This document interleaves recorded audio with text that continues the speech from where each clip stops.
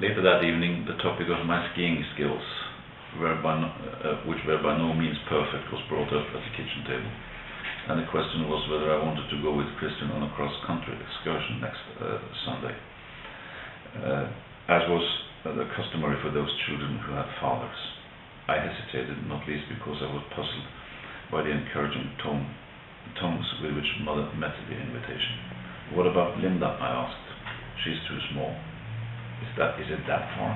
Not at all. I ended up saying yes. I had said yes too often in my childhood.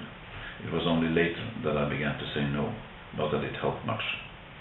And for some reason we had to depart at the crack of dawn, at 7:30 on skis. Kristian looked alien and strange in white anorak and oddly antiquated knickerbockers, and he was very tight-lipped as the freezing cold day broke. In Loftesveien it was alternate gravel and ice, so even if it was downhill all the way, I was already wrecked by the time we arrived at the railway station at 5 to 8. The train was packed and silent, a slumbering mass of men of all ages, only men, as if enthralled to a national solemnity, an army on its way to the front. And we had to stand, so I didn't get a chance to recover, but off we set in the biting cold, and there were good trails. It was nice and flat on the ice on the lake. Thereafter, however, the nightmare began, the ascent. On the other hand, when we were up top, it'll be plain sailing, panted Kristian at his lowest ebb. The thing was, we never got up top. It was just like walking up to the moon. I was merely a quivering shadow of myself when at length we swerved into the forecourt of Cinnober, the first restaurant, a wondrous sight in the crystal clear winter landscape. But for some reason we were not going there. I couldn't believe my ears. We were going on to Sørskau. We made it too, by the skin of our teeth. But by then I was such a wreck I had difficulty swallowing the black currant toddy and waffles that Kristian treated me to. I went to sleep with food in my mouth, and when he shook me back to consciousness, I asked if he couldn't stay the night. "Ha-ha," he said, turning to the waitress. "The boy's asking if he could stay the night." "Fine thing that will be," the woman said. I had the misfortune to bump into one of my pals here, Roger, who was an excellent skier, but as luck would have it, he was with his elder brothers, so we were almost equally red-faced, sitting there, mute with exhaustion, beside each other on the shiny, worn wooden bench in the stuffy room, reeking of wet clothes and wet men and rucksacks and bark and berries and spruce and all the Norwegian outdoor smells I have always associated with a combination of poverty and fathers. As luck would have it, Roger was dragged out before me. But after we had had our fill, and all the waffles and the toddies, we could not stay where we were, however much I begged, taking up room from a constant stream of groaning hordes, crashing in through the door with loud voices and swaggering pitch-seam skiing boots, with steam and sweat and ice and snow and indefinitely thick storm clouds of breath that they had gorged like greedy sharks for kilometers after kilometer through the frozen reality, only to release the whole foulness here in this much too cramped pressure cooker of a primitive shack.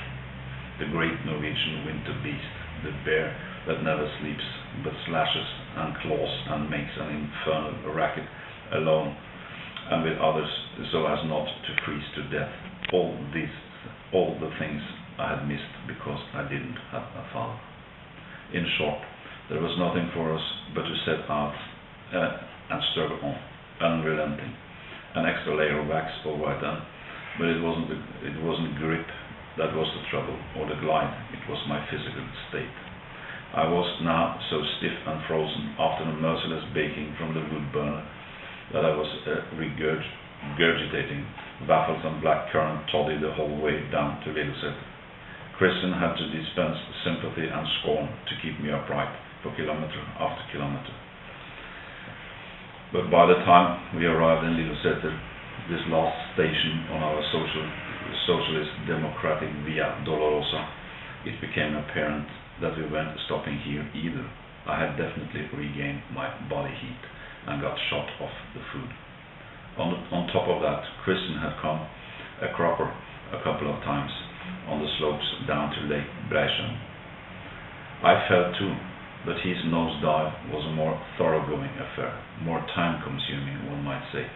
It must have been something to do with age and philosophy. Kristian was not the type to fall.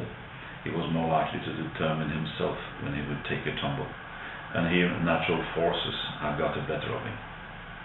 But when at long last we hung trembling on our poles at the slope of Orvelåsen, squinting down towards the rifle club and Østerheim, at least his smirk was gone.